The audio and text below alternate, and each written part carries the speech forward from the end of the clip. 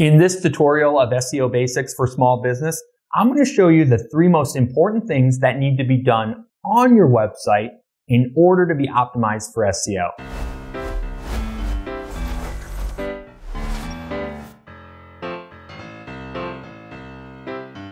The 3 most important things you need to know when it comes to optimizing each page on your website are the URL, the title tag, and the headings. These 3 things define to Google what the page is about, so it's critically important that you focus on them. You'll want to have your keyword research on hand for this because this is where we actually utilize it. Refer back to video number 2 in this series for a recap on keyword research. The first component is the page URL, also referred to as the slug. Most businesses don't put much thought into the actual URL names of their pages. For example, a service page for a landscaper that does outdoor patio design and installation would often simply get named something like /patios. However, you should be putting special thought into each one of your page's URLs. Here's how to optimize your URL. Use frequently repeated words from your keyword research. Use 3 to 5 words per URL. And don't use the same word more than once in your entire URL. Lastly, avoid filler words like in, the, and adjectives like best, premier, etc. Let's say we're optimizing a page for outdoor patios. From my keyword research, I see that patio installation gets several searches and is the most relevant to the service. So whereas before the URL was likely something like /patios, a better URL would be /outdoor patio installation. My URL is between 3 and 5 words. I haven't used the same word twice, and I haven't used any filler words like in, the, and, or adjectives. For brick and mortar businesses trying to rank locally, I recommend adding your city at the end of your URL for your service or product pages. This will help you rank locally when people search that specific service in your city. Here's a side note about your business's domain name. I often get asked if a business should choose a domain name that contains the main target keyword that they're trying to rank for. For example, springfieldlandscaping.com. The answer is, it depends. I don't recommend businesses change their domain name if they already have an existing website. In fact, it could actually hurt your SEO if you switch. But if you're creating a brand new website, then there is some slight SEO advantage to having a domain name that matches your main target keyword. However, the problem comes with over-optimization. Remember, your URLs are not to include the same words more than once, and it can sometimes be hard not to include the same keyword in your URL if it's in your domain name. For example, springfieldlandscaping.com /landscaping services. So in general, don't worry about this tactic. Its benefits are fairly minimal in the grand scheme of your overall SEO. If you're curious how Google chooses what to show in the search results, the answer is you get to tell Google what to show, and this is what's known as the title tag. The title tag is what shows up here in a search result. This title tag in particular signals to Google what your page is about. Your goal is to write a unique title tag for each page on your website. Here are some rules for you to follow. Keep the title tag around 50 to 55 characters.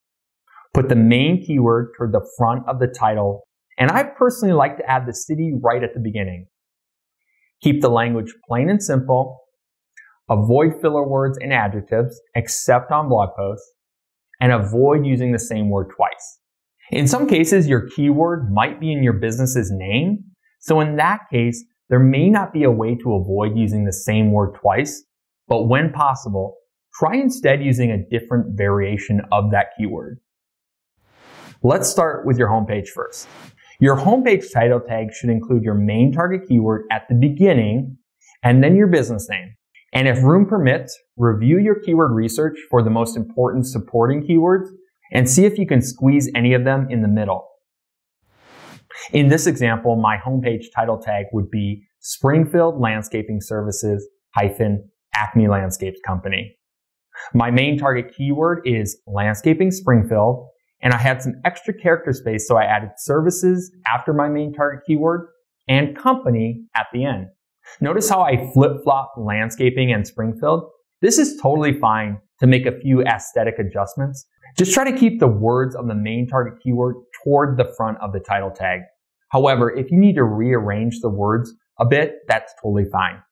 Keep in mind, if you're trying to rank in a specific city, you should include that city in your title tag, like I did here with Springfield.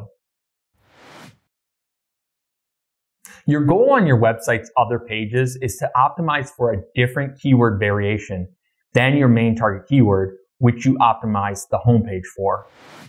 Think about it this way. Each page on your website should have its own keyword that you would want it to rank for. For your service pages, that service itself will most likely be the keyword that you want that page to rank for. Locate the focus keyword you selected for each service page in your keyword research, and revisit video number 2 in this series if you need to. The formula for pages is similar to the homepage, except that you're optimizing for a different keyword, and you can drop the business name if room doesn't permit. Unlike the homepage, it's more important here that you get the keywords in versus the business name. The formula for your pages is keyword, including city, plus 1 to 2 supporting keywords, plus business name if room permits. So in my example, the title tag would be patio design and installation Springfield -Acme Landscapes. For blog posts, the formula will be variation of the blog title plus business name if room permits. Because blog titles are generally longer, they'll likely take up more characters of the title tag, so only include your business name if room permits. For example, backyard patio ideas for Springfield homes -Acme Landscapes. The trick here is not to simply copy the exact blog post title, but instead try to use a slightly unique variation of it. So now that you've got all your title tags created, you're probably wondering how to add these to your website.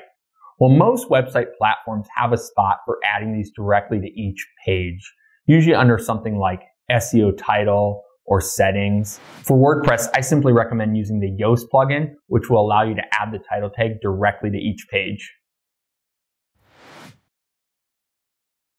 This is also the point I'm going to make notable mention of one other element that goes hand in hand with your title tags, but doesn't have an impact on your rankings.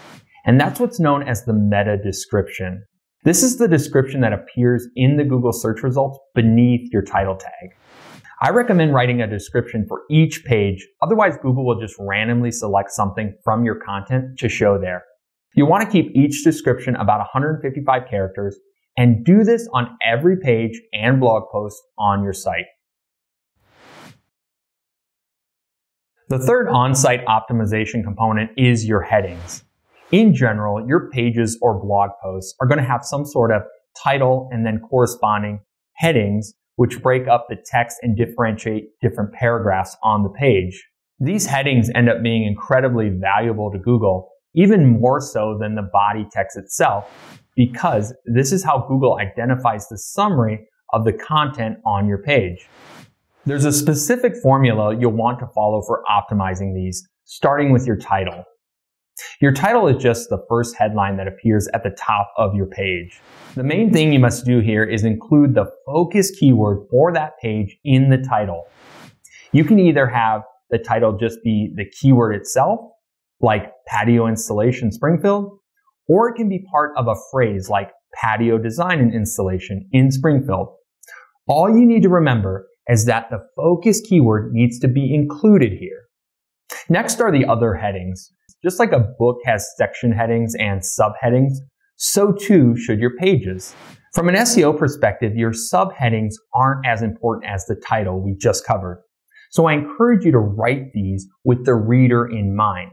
Don't go simply stuffing a bunch of keywords in here. However, when possible and when it makes sense to the reader, it does help to include variations of your focus keyword in these subheadings. The final step for optimizing your headings is perhaps the most technical part of this entire series. After you've added your page title and subheading, you will need to add what's called a heading tag to each of them. A heading tag is HTML code that provides formatting and, more importantly, identifies the importance of each heading. But don't worry, if you're using a platform like WordPress, Wix, or Squarespace, this is incredibly easy, so you don't have to do any coding. Most website platforms will let you make the change easily directly in the text editor, like so. The heading tags look like this: H1, H2, H3, and so on. In the code of your website, they're in between the less than and greater than symbols. By adding these tags, you're creating a hierarchy within your content, with H1 signifying the most important heading, H2 being the second most important headings, H3 beneath that, etc. Here are the rules you need to follow. Rule number 1. There can be one and only one H1 heading tag on each page, and it should be placed on your title at the top of the page. Rule number 2. The next headings need to follow a sequential hierarchy based on their importance. H1 followed by H2 followed by H3, then back up to an H2. You can see how this follows the normal flow of content anyway. Rule number 3. It's okay to have two headings back to back, like an H2 followed by another H2. But what you don't want is, for example, an H2 followed by an H4. This will break the hierarchy. If you're unsure if you followed the hierarchy correctly, I like to use the Chrome browser extension called SEO Meta in one click. It allows you to check the headings on any website. And if the technical aspect of this is too challenging, I recommend consulting a website developer. If you explain this technique, they'll know exactly what to do. And to help make the on-site optimization process even easier for you, I've put together a template to help you outline your URLs, title tags, and headings. That resource can be found at mysiterank.com/basics.